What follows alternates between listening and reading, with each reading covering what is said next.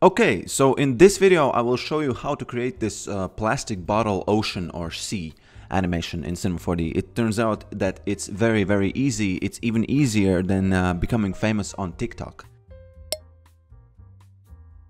So for my bottle, I will use this content browser to search for these built-in objects in Cinema4D, and I will use this plastic water bottle here.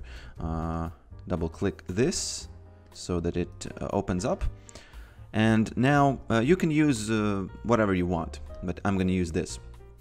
So I will delete this liquid because I don't need it. I want these bottles to be empty, and I will actually create a Redshift material here because it's a little different than the default material. And I will delete this one, and I will also, no, I will replace this with this so that when I go in here and change this transmission to something else, there is a difference in this Redshift viewport. Let me just create a sky fast so I can see something more.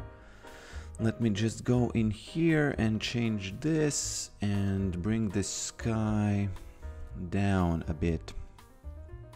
Let me just make it rotate it so it just turns somewhere here, and this one is gonna be facing this direction so that it looks like a sunset, really. So now this bottle is ready. So the next thing what I'm gonna do is I'm gonna select this and click this connect objects plus delete, because this will make this bottle one object, and so there are no problems later on. So now for the ocean, I'm gonna create a plane, and I will add this displacer to it. Displacer. No, displacer. Yeah, this one. And I will go in this shading. I will add a noise, which is going to displace this. I will increase the segments so it's more, so the resolution is bigger. Higher, not bigger. And in this noise, I will increase the size of this noise, and I will give this animation speed 1 so that now if you play the animation you can see that it's moving. And I think I want this to be even higher, something like this. Yeah.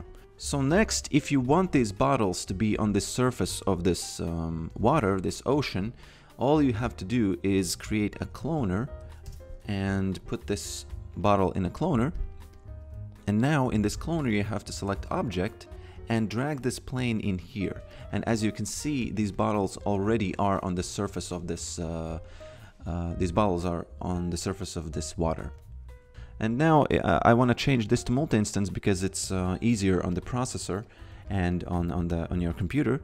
So, and now you can just increase the count of these bottles here to the amount that you want. And now you can already see that this is somewhat looking like an ocean. And if you disable this plane in the render mode, you will see only these bottles here. So now one problem is that these bottles are kind of overlapping each other. They are placed on each other and there's nothing happening, and that's obviously not something that would happen in real life. So now to fix that, I will add this rigid body tag to the cloner, which is gonna make all of these bottles follow the rules of physics, if you will. And now if I press play now, you can see that they all fall down. And if you don't want them to fall down, if you want them to follow the position of this this plane here, this animation, you have to go in this dynamics tag in the force tab and increase this follow position to something like 6. And now these bottles, the physics are still gonna work on them, but they are gonna try to stay in the same original place, which is this. And they're just gonna try to follow the position of that. And if you increase this even more, you can see that they follow this position even more. It's almost that they don't even fall down just one bit.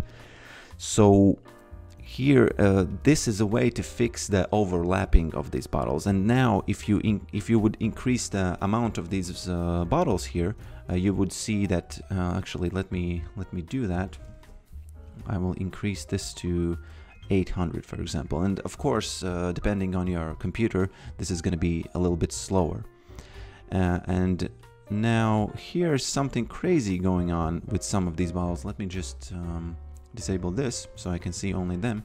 Let me just disable this work plane grid. If you go in this follow rotation setting and you increase this also, you will see that they not only they try to stay in the same position, but they also try to keep the same rotation that was in the beginning, which is this horizontal kind of laying down. And that's it gives, I found that it gives a better result. And if you have X particles, you can create this XP ocean object, which is just a better looking ocean. And you can place this ocean object in this plane, in this cloner, and these bottles will be cloned not on this original plane that I created, but on this one. It just looks a little better. The animation is more natural here. And now, if you play you can just disable this, and the same thing goes on in here. And now if I increase the amount of these bottles, it's gonna slow down my computer a bit, but you can just get a better result. And if you spend more time on these settings, lights, and so on, you can get better and more interesting results. So did you like this? Did you hate this? Or did you love this? As you know, hate is love, so it's impossible to feel bad after watching this video. So leave a comment if you have something to say, leave a comment if you want to share your results. I will look at them and maybe I will learn something myself.